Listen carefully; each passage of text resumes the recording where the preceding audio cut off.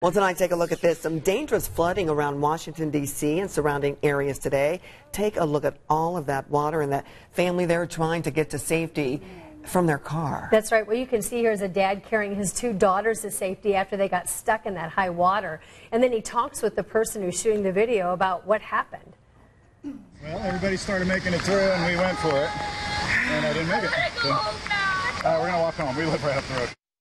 Oh my goodness. The problem started after a whopping 3 inches of rain fell there in a single hour. Yeah, first responders, as you can imagine and see there, they were very, very busy today taking multiple water rescues on hand. And, you know, you can't say it enough. When you see the water, just don't go through it. No, it's not worth it. No, it's not. He probably thought, I probably live right down the road. Yeah, I'm just, so I could just close. get through. But and if I turn around, it's going to take me however much longer, but always best to always take say longer. the water always wins sometimes, Yeah, so just be careful.